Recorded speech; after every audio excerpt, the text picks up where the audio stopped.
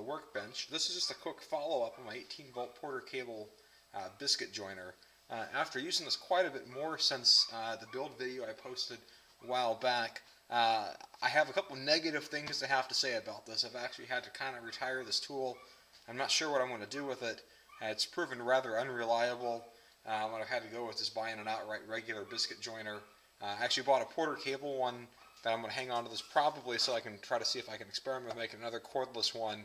But the issue that I encountered was that because of the instability between the connection between the biscuit joining and the grinder here, with the Harbor Freight unit that I sacrificed up in front here, the screws here just didn't line up to be able to hold it and have a nice tight snug fit so that the gears were either grinding or slipping or catching. And I frequently found myself having to disassemble it, put it back together again to try to reset the gears if they started getting separated too far apart.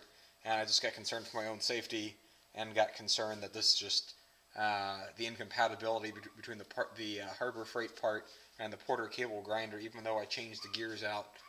The bigger thing was I just didn't have all 4 screws I could set in because of the different shapes.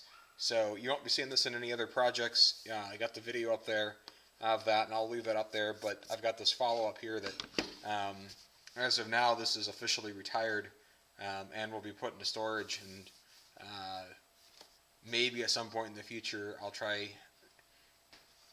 combining the Porter cable biscuit joiner, the corded version, with this. But as of now, this tool is officially dead. Thanks.